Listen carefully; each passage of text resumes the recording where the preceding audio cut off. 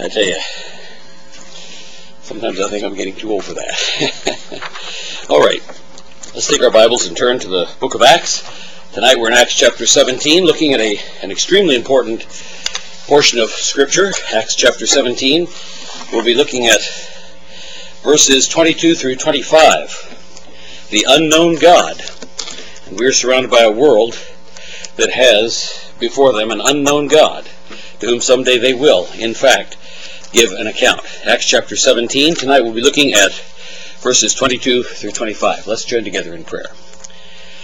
Our gracious Heavenly Father, how we thank you that you are the true and living God, the God who has revealed himself.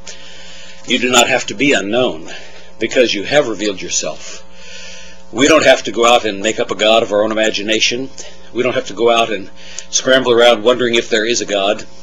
The creation itself points to you, that we are accountable to you, even to know about your eternal Godhead and power. And so all men are without excuse. Father, we pray tonight that as we once again look into the Word of God, you might encourage our hearts, that you might bless us as we examine the Scriptures, so that we might know the one who is the only true God, the one who is the living God, the one who is the Creator God, the one who has given to all things life and breath, the one who has made all men of one blood, the God of the universe, the God who is our God, our personal God, the one who cares about us, the one who intervened in history, who broke into history that he might redeem his creation, which had fallen as a result of sin. So, Father, we pray for your blessings on our study tonight, for we pray these things in Jesus' name. Amen. I'm going to start reading in verse 18, which is where we had our text last week. Acts chapter 17, verse 18. Then certain philosophers of the Epicureans and of the Stoics encountered him, and some said, What will this babbler say? Others some, He seemeth to be a setter forth of strange gods, because he preached unto them Jesus and the resurrection. And they took him, and brought him unto Areopagus, which is Mars Hill in Athens, saying, May we know what this new doctrine is whereof thou speakest? For thou bringest certain strange things to our ears. We would know therefore what these things mean. For all the Athenians and strangers which were there spent their time in nothing else, but either to tell or to hear some new thing. Then Paul stood in the midst of Mars Hill and said, Ye men of Athens, I perceive that in all things ye are too superstitious. For as I passed by and beheld your devotions, I found an altar with this inscription, To the unknown God, whom therefore ye ignorantly worship, him I declare unto you. God that made the world and all things therein, seeing that he is Lord of heaven and earth, dwelleth not in temples made with hands, neither is worshipped with men's hands as though he needed anything, seeing he giveth to all life and breath and all things. Fascinating presentation the Apostle Paul makes. He'd been speaking up to this point about the Lord Jesus Christ and the resurrection. Christ dying for our sins, being buried, rising again the third day according to the Scriptures. That's the content of the gospel. That's what Paul says is the content of the gospel in Romans chapter 1, verses 1 through 4, and 1 Corinthians chapter 15, verses 1 through 4. The gospel by which we are saved. We find that people were not responding because they didn't have a certain foundation that they needed to have. Paul is vexed as he sees all the idolatry in the city of Athens. That's what moved him to action. We talked about being moved to action, and what is it that moves you to action? And now we find that he is challenged. This is a strange God that you seem to be setting forth. We've never heard about this God. This is really something that we need to take you up where the professionals are. The people who talk about the new stuff all the time. Let's see how this fits into all the new things that we've been hearing about. And so they take him to Mars Hill, to the Areopagus. We'll be talking about that a little more in just a moment. But we saw that because Paul was moved to action by the Spirit of God, and Paul didn't waste time, and because Paul was observant, he had actually walked through all the different shrines on top of the Acropolis. You think about that. He had wandered around and actually read the inscriptions to each of these pagan gods. Otherwise he would have never known that there was actually a pedestal there with no statue on top of it, and it said, to the unknown God. He had gone around and looked at them one after another after another. It had vexed his spirit.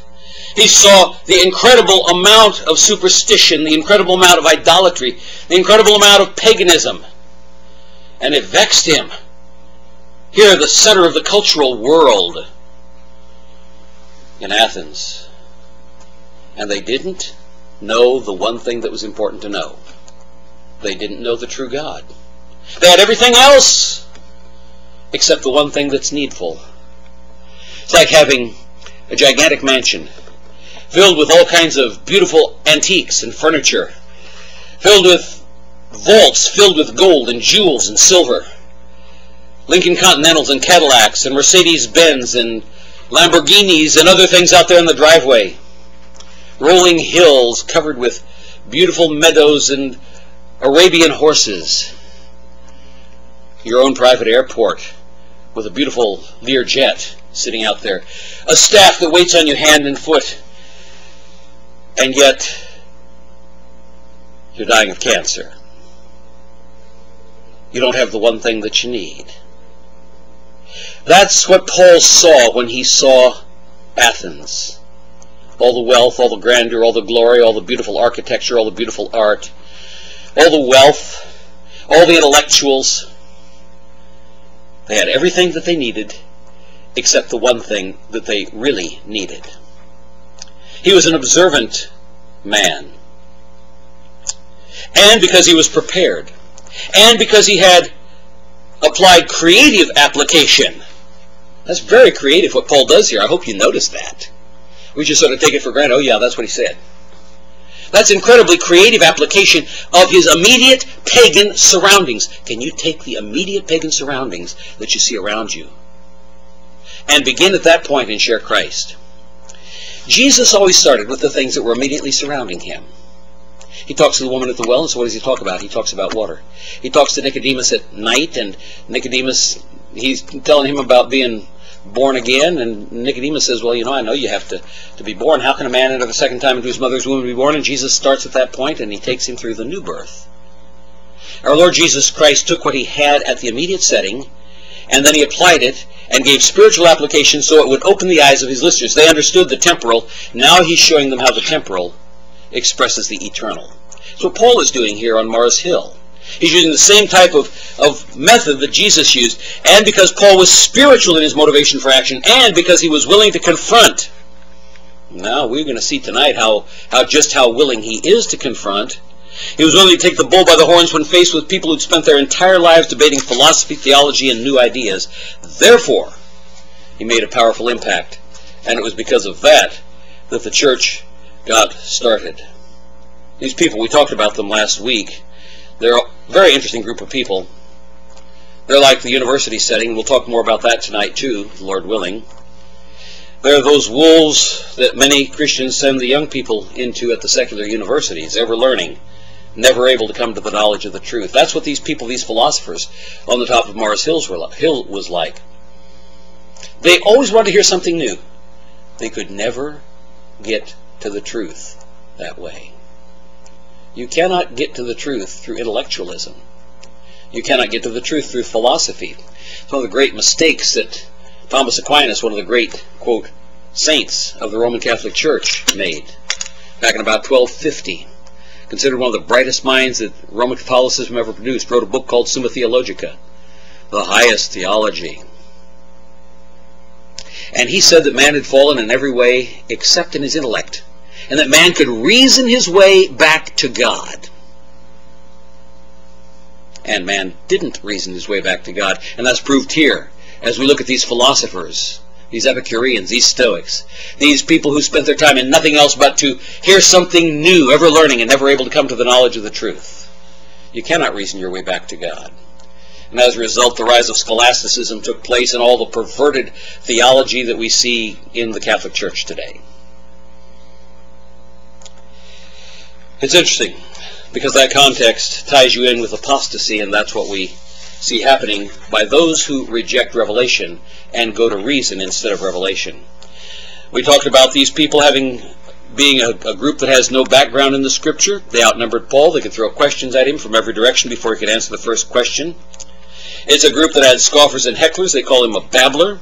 Others mock him, as you get down to verse 32. When they heard of the resurrection of the dead, some mocked. But others said, we'll hear you again of this matter. They were hostile, professional debaters. And that's the context in which Paul finds himself. We talked last week a lot more about rewards for standing for the truth. Rewards for presenting the gospel of Christ. Rewards that God is going to give to us someday if we are faithful with that which he has entrusted to us. Now that brings us tonight to our text. We see the Apostle Paul. It says they brought him unto Areopagus. That's Mars Hill in Athens. We find out that it's Mars Hill just down in verse 22. It's the same thing. Then Paul stood in the midst of Mars Hill and said, Ye men of Athens. The Areopagus, another name for Mars Hill. The word Areopagus means the hill of Ares. Ares was the Greek god of war. He's the equivalent of the Roman god Mars, who was also the god of war. Mars is the Latin name of the same name Ares, which is Greek.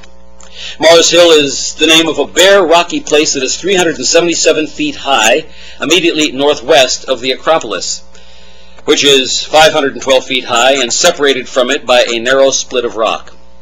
Steps are cut into the living rock that leads to the summit, where benches were cut out of the living rock as well. Mars Hill was the court of the city fathers. They met in that place to determine all political, educational, and religious matters. Thus it was very appropriate for Paul to be brought to this place where he had again the opportunity to speak to the leaders of the city as well as what we would call the new stuff freaks. But there's something more important than even this that's going on in our text tonight. I hope you noticed it as we read verses 18 through 25. Something even more important. This morning, we were talking about spiritual warfare in which we're engaged. Does anybody remember this morning's message? I have one hand, two hands, 3, 4. Okay, well, do you remember I was talking about spiritual warfare, putting on the spiritual armor, the battle that we were fighting? I hope you can remember from morning to evening, because it's very important for what we're going to look at tonight. Very important for what we're going to look at tonight. It's appropriate that Paul does here in Acts chapter 7, where he is challenging the pantheon of Greek gods. It's exactly what Moses was doing in Exodus chapter 7 as he challenged the gods of Egypt. That's what's going to happen. Each one of the plagues is against one of the gods of Egypt. He's there against the sorcerers of Egypt, the ones who run the operation for the gods of Egypt. Paul is doing the same thing. The parallel is uncanny. But notice the difference. In Exodus chapter 7, both God and Pharaoh hardened Pharaoh's heart, and there were no converts.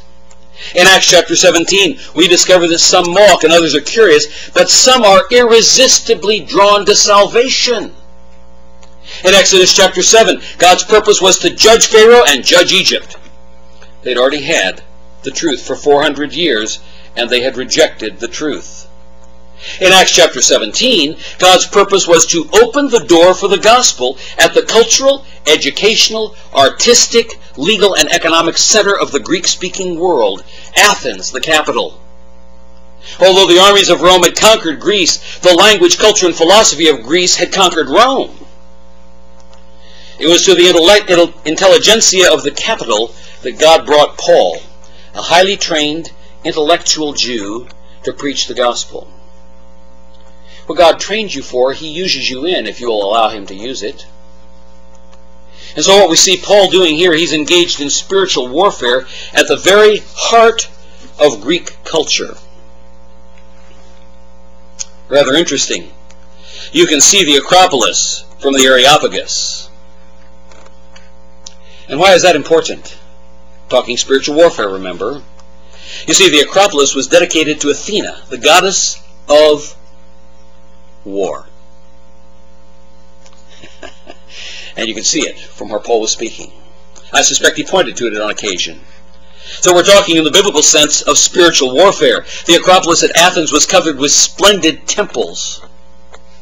And you know something? Just like the God of the Bible has many names describing his character, and we've studied some of them, like Yahweh, which is his covenant name, or Elohim, that's the name that speaks of him with his great power, or Yahweh Sabaoth, the Lord of hosts, the one who is the head of the armies of heaven, or the Lord our shepherd. We covered many of them. Remember, I did a whole series on the names of God.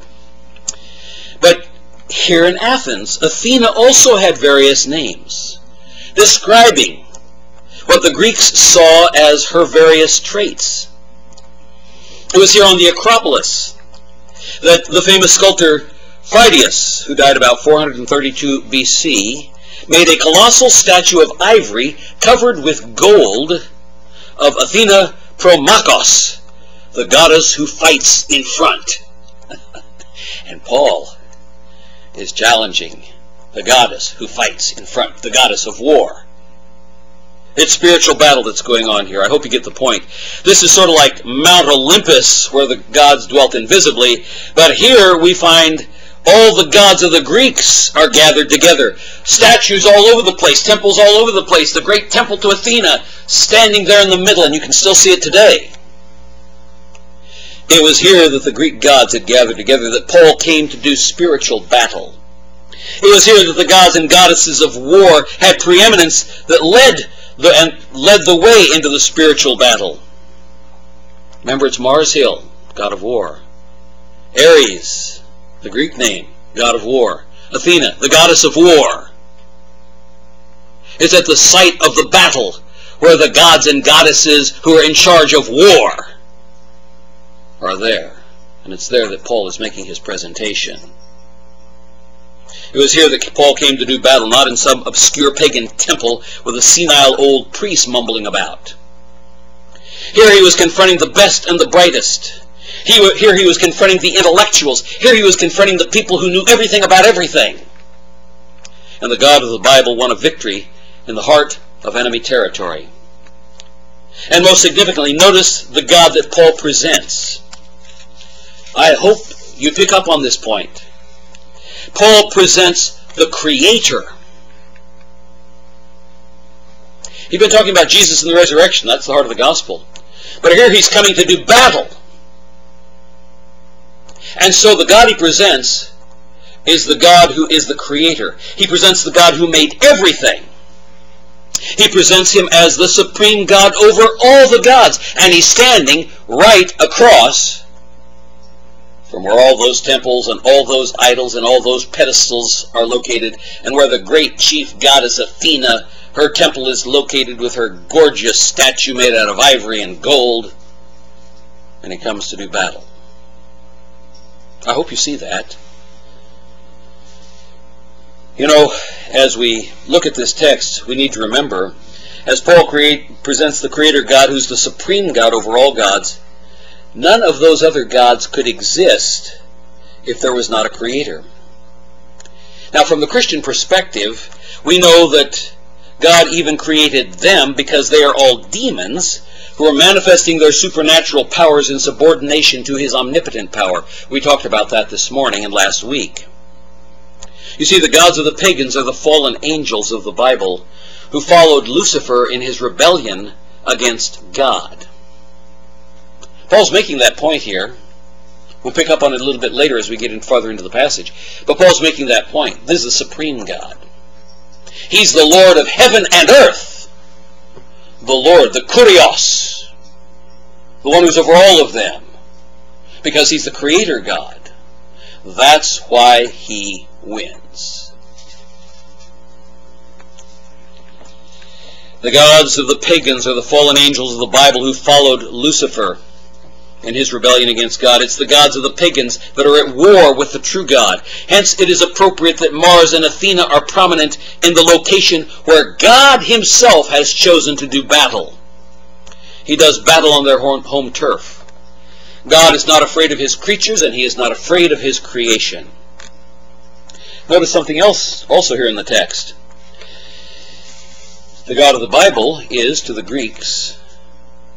This true God is to the Greeks an unknown God. As over the centuries mankind has followed demonic deception, For example, in Genesis 6, before the flood, where we find that men have turned aside to Satan and followed him, and they intermarry with those who have rejected God. The sons of God came into the daughters of men. That's not angels cohabiting with women, although some have suggested that. I've preached on that subject before. And then we find Nimrod in Genesis chapter 10, again rebellion against the true God. That's after the flood at the Tower of Babel. Very soon the true God is only a dim memory in the minds of those who have turned away from him, those who have polluted the truth that God has given to them. Even so, as we look here in our text, the Greeks had followed the gods of their own hands, and they had thus lost the knowledge of the true God. Did you catch what Paul said in verse 23? I found an altar with this inscription, to the unknown God, and here's the phrase, whom therefore ye ignorantly worship. They had lost the true knowledge of the true God. They were ignorant. They knew there was something else out there. Something in the back of their mind told them, I'm missing something. Something in the back of their mind told them, I know there's got to be something else because of what I see around me here. There are people all around you here in the United States that know that there is something missing. There has to be something more than just this material world that we see. Are you ready to declare unto them the one true God,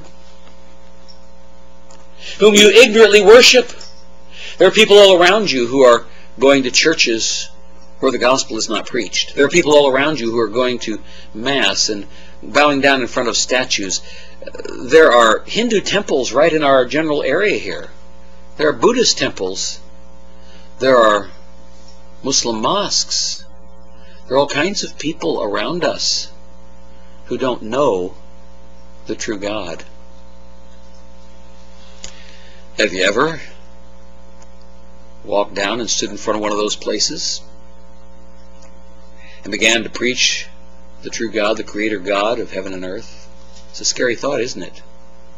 You know, right down Haddon Avenue, as you go down into Patterson, there is a mosque down there. As you go down on your left-hand side, you'll see a Muslim education center.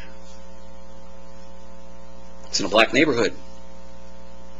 Dangerous for you as a white man to go down there, right? White woman. Scary. Think Paul, Mars Hill. That's what he was doing. Kind of scary, isn't it? I mean, we think, yeah, that was neat. That was a cool culture. I mean, he went down there. He preached on top of this little rock someplace out there, and a bunch of weirdos were standing around him. Listen, Paul was doing spiritual battle at the heart of the Greek religion.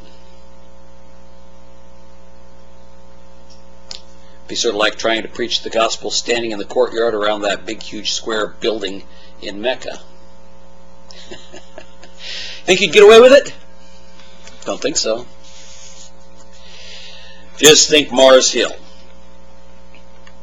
So the Acropolis was very appropriately right next to the Areopagus. The Acropolis was dedicated to Athena, the goddess of war. We find the gigantic statue there. We find that later another little shrine was made called Athena, and I have lost my place here. Here we go. Athena Nike. You heard of Nike shoes? That means victory. Athena, the goddess of victory. The magnificent Parthenon was built around that statue by Phidias. Later, that stately entrance, the Prophylai, was completed. Magnificent place by the time Paul gets there. In his famous 1878 work on Greece, J.P. Mahaffey states, quote, "There is no ruin all the world over which combines so much striking beauty, so distinct a type, so vast a volume of history, so great a pageant of immortal memories. All the old world culture culminated in Greece. All of Greece culminated in Athens. All Athens in its Acropolis. All the Acropolis in the Parthenon." Pantheon is at Rome. Parthenon is at Greece. I hope you get the point. Here was where Paul came. and he presented the Creator God. In Romans chapter 1, 2, and 3, Paul tells us that all men everywhere are accountable to the true God. 3 chapters Paul gives to that to show that all are guilty, so that by the time he gets to the end of chapter 3 he can say, all have sinned and come short of the glory of God. Because they've known something about the true God, and they have rejected the true God. In Romans chapter 1, they are accountable to him because of the light of, are you ready? Because of the light of creation. That's where Paul starts in his message here in Acts 17 when he gets to the top of Mars Hill. They are accountable to him because of the light of creation. The invisible things of him from the creation of the world are clearly seen, being understood by the things that are made, even his eternal power and Godhead. And what are those last words? So that they are without excuse. Paul's talking to pagan Greeks. Paul's talking to people who only have the vaguest, faint memory of the original revelation that God gave to Adam and Eve and then gave to Noah. They've only got a vague, faint memory of it. But Paul says they can see creation all around them. And so they're without excuse, and so Paul starts his message with the God who is the creator of all things. And then he also speaks about their conscience. In Romans chapter 2, Paul says all men are accountable because of their conscience, verses 14 through 16. For when the Gentiles, are we talking Gentiles here? Athens? Heart of the Greek culture? Yes, we're talking Gentiles.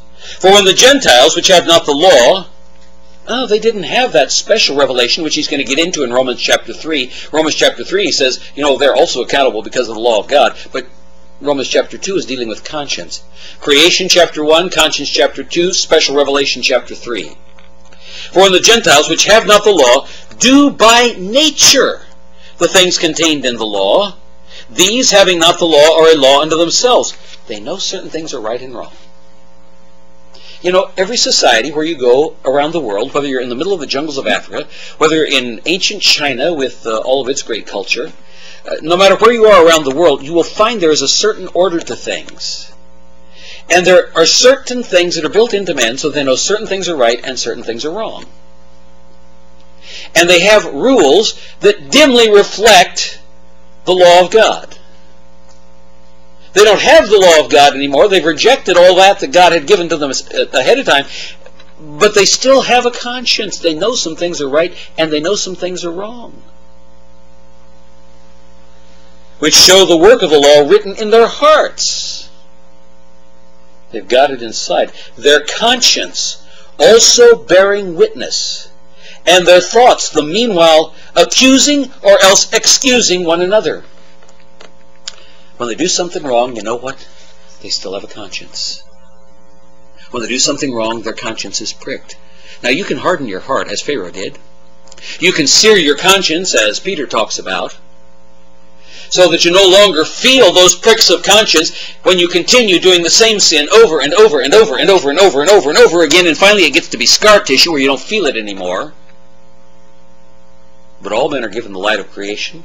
All men are given the light of conscience. And it will either excuse them or it will accuse them in the day when God shall judge the secrets of men by Jesus Christ according to my gospel. Book of Life gets opened in the book of Revelation, and the books, plural, are opened, wherein every man is judged according to their works. They knew what was right and they chose not to do it. They knew what was wrong and they chose to do it. They saw that there was a true and living God out there, and they rejected him and turned aside to the gods of wood and stone and gold and silver and iron and bronze. Paul's talking to the Gentiles here. And that's why Paul starts with creation in his presentation. That's why the devil, even today, fights so hard against the doctrine of biblical creation. If the devil can win this one point in the minds of men and women and teenagers, college students and high school students, junior high students, boys and girls, all the way down into those elementary levels and even before that, where they're beginning to teach that man's not made in the image of God, he's just an animal, so it doesn't matter if he's homosexual. And after all, you little teeny kids, you ought to be able to act this out. And they have stories even for preschoolers where there are two daddies in the story or there are two mommies in the story. They want to get them away from the biblical concept of creation. God made one man for one woman for life. You know where it goes back to? It goes back to the issue of creation. Every one of those perversions that we see in our society around us today goes back to the issue of creation. Everything you find that's going wrong in the world today goes back to Genesis chapters 1 and following. God's word is truth from the very first verse. And the devil doesn't want you to believe it. If he can undermine the foundation, if he can pull out the rug from under you in the opening chapters of the book of Genesis, he wins the battle. He's got you by the neck. He wins your children. He wins your grandchildren. He has them so that they will not be able to follow the one true and living God. He's got them where they're walking into darkness and they end up just like the Greeks who were there on Mars Hill. That's why Paul starts with creation. You see, if the devil can win on that point in the mind of man, he's free to make all the gods of his own design. He can have the God of eternal matter. Did you realize there are only two possibilities? Either God is eternal or matter is eternal. Those are your only two options. Because something doesn't come out from nothing. Unless there's a creator who makes it, you can't have evolution taking place. If you reject God, you must come to the conclusion that matter is eternal. Whether you use a big bang or whatever else you want to do. You start with something. And you say that something is what is eternal. And for the evolutionists, it's matter, all bunched up in one teeny little ball about the size of a golf ball, that suddenly explodes and becomes all the universe that we see now. And what had enough power to blow apart something that size with all the weight of the matter of the universe in it? It would take more energy than it contains in itself to blow it apart. Or you start with an eternal God. Those are your only two choices. You have no other choices. You start with eternal matter or you start with the eternal God. But if the devil can take you away from creation, he can give you the God of matter, resulting in random evolution. He can have for you the God of punctuated equilibrium, Stephen Hawking.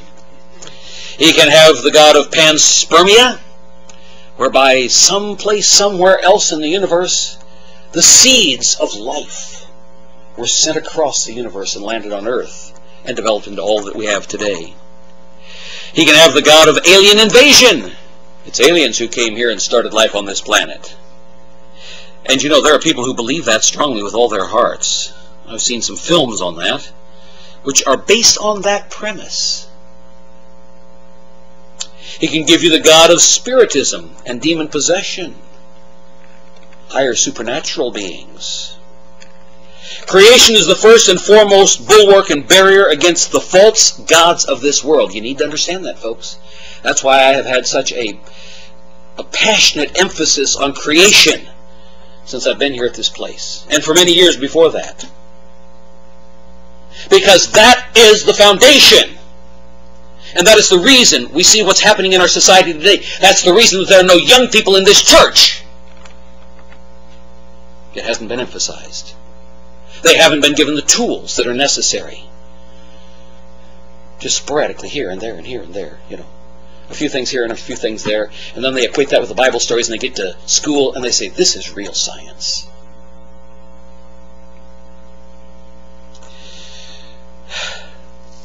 Well, anyway. We need to be arming our young people. We need to be hammering it into their minds and consciences. We need to be arming them with the evidences and the arguments for the truth. The devil's people know that this is the battlefield of our time. Paul grounded his presentation to the cultural intellectuals of his day on the doctrine of creation. Those were the cultural intellectuals that met there on Mars Hill. Paul stood in the midst of Mars Hill and said, "Ye men of Athens, I perceive that in all things ye are too superstitious." And believe me, those guys who believe in all those weird evolutionary theories that I just listed a few of them for you there, They are way too superstitious.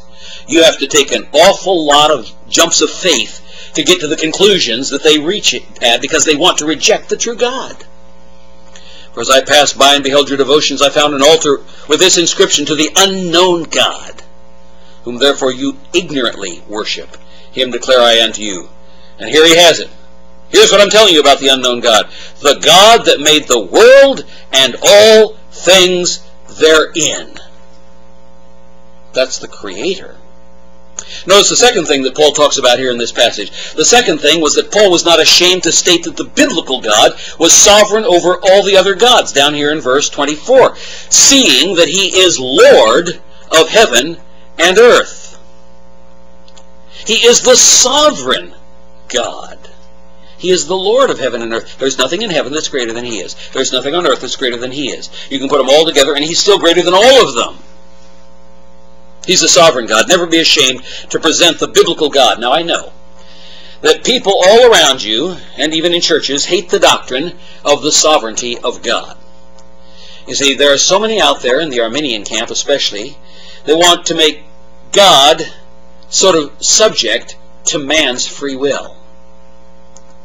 That's certainly not the way Paul presented him here, seeing that he is Lord of heaven and earth. He's not only the Creator, he's sovereign. That means he's sovereign over all your gods. He's sovereign over you. He's sovereign over everything that you can see. I suspect that as the Apostle Paul was preaching this, he's the Lord of heaven and earth. He may have spread his hand up to the heaven and showed the heavens, and then spread it down to the earth, and they're looking down at the great city of Athens, scattered, spread out beneath them there, beneath the Acropolis and Mars Hill. He's the Lord of heaven and earth. And he probably pointed over there to the Acropolis and the temples over there. He's the Lord. He's over all of those gods that you see over there. Notice third, Paul expresses the transcendence of God. God dwelleth not in temples made with hands. Now remember the context here. He's not standing in the jungle somewhere when he says that. He's standing where he can see the most magnificent temple in the world at that time. The true God, the one who's the Lord of heaven and earth, that means he's over all this stuff, he doesn't dwell in a temple made with hands. Rather interesting.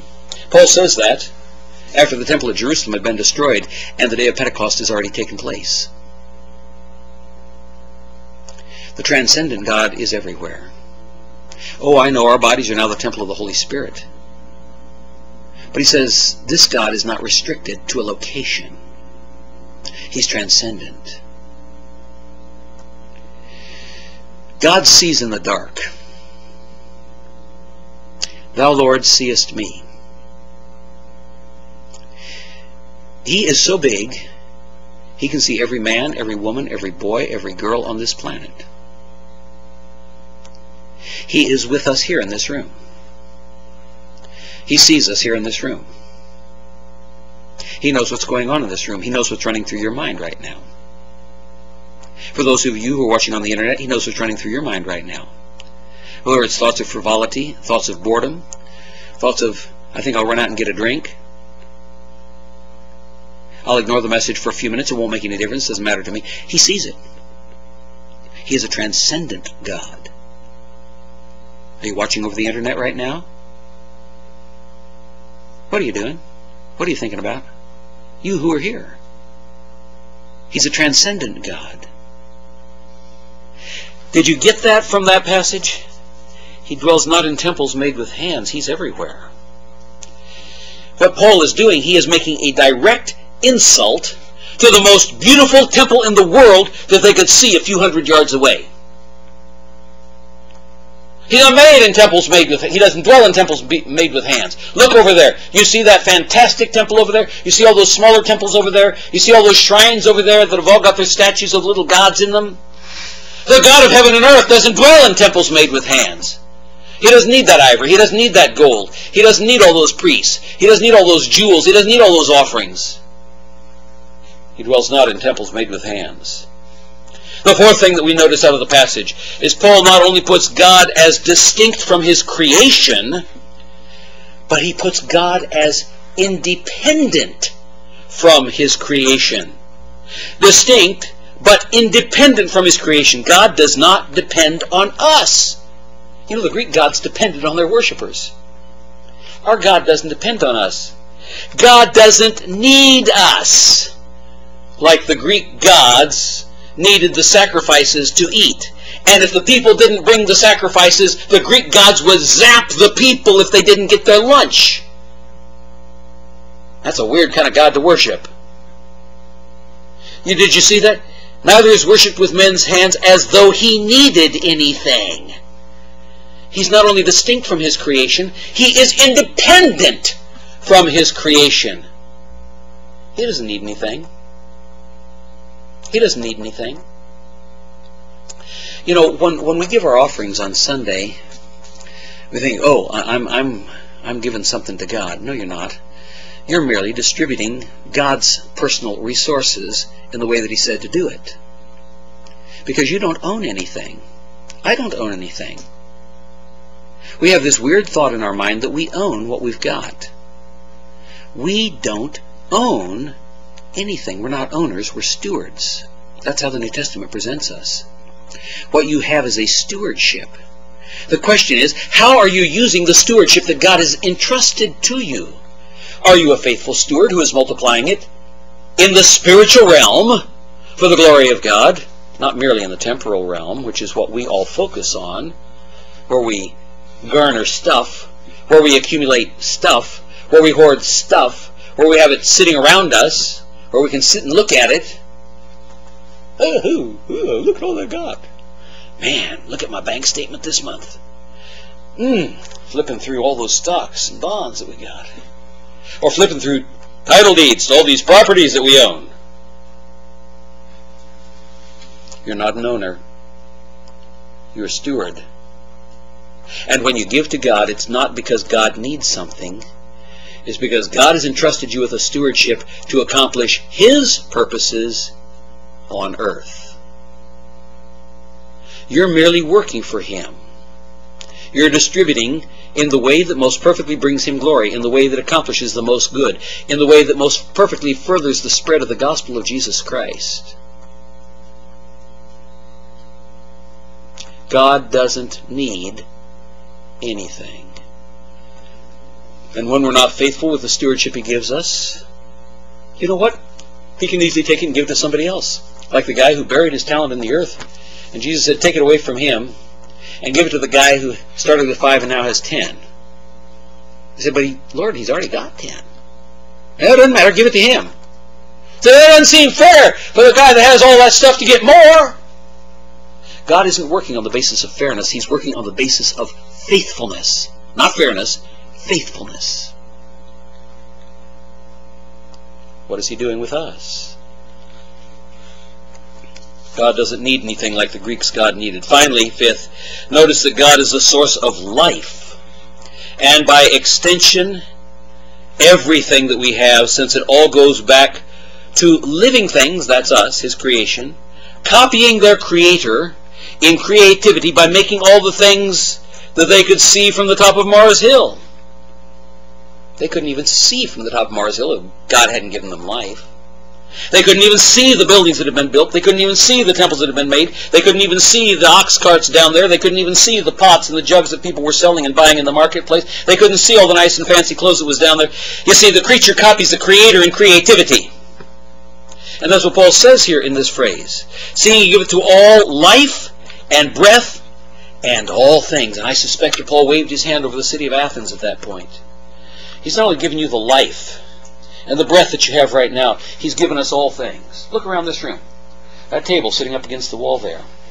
It's a reflection of the Creator. Somebody creatively made the plans for that, creatively made the various machines that made that, creatively made the various materials that made that, creatively put together those various materials, creatively sold it to some store somewhere, and then through the creativity of that store's advertisement and carrying the stock and so on, we bought it.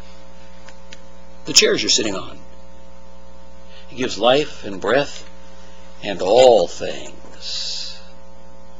God is the source of life, and by extension, he is the source of everything that we have, since it all goes back to living things, people copying their creator in creativity by making all the things that they could see from the top of Mars hill. Only the Creator can give life. It doesn't happen by chance. Seeing He giveth all life and breath and all things. Our time is almost up. Next week, the Lord willing, as we move into the next part, I want to talk about how Paul points to the creation of man as the capstone of his argument. Oh, you can read those verses right now if you want to. Just read ahead a little bit. He's going to talk about man as the capstone of his argument, and in the process he's going to make a very up-to-date scientific statement that was only, quote, discovered in our modern era. We didn't know it before, but Paul makes that statement on Mars Hill. Let's close in prayer. Gracious Heavenly Father, we thank you once again for your word and for its power. We thank you that Paul was prepared. He was observant. He was willing to confront. He was willing to take on even the biggest guns that day had, in the center of intellectualism, in the center of culture, in the center of art, in the center of wealth, in the place where he challenged the very gods of that culture, as Moses did with the gods of Egypt, because he knew that you are the true and living God, and nothing happens apart from you. You're the sovereign God. You're the Lord of heaven and earth. And if you wanted him to die at that point, he would die. And if you wanted him to live at that point, he would live. And that's where you took him, because the people grabbed him and dragged him to Mars Hill and said, we want to hear more about this. And they dragged him to the place where all the intelligentsia were, where all the judges were, the people who were in charge of all the religious and political affairs, all the cultural affairs of the city. That's where they met. And they said, tell us more about this God. And Paul, who had been trained and used his training well, presented the God of the Bible, the creator of heaven and earth, and all that therein is. Father, make us a prepared people, make us an observant people, make us a ready people. Make us a people who are courageous and unafraid to share the gospel of Christ. Make us a people who present winsomely and convincingly that there are touchstones that are even still remembered by people in our culture, whereby we can connect with them and point them to the true and living God, the one who has provided salvation for them through Jesus Christ, your Son, who died for our sins, who was buried, who rose again the third day according to the Scriptures, because he is the Creator, and to him we all owe allegiance. Father, again we thank you for your word and pray for your blessings on it tonight as it goes forth, for we pray it in Jesus' name. Amen.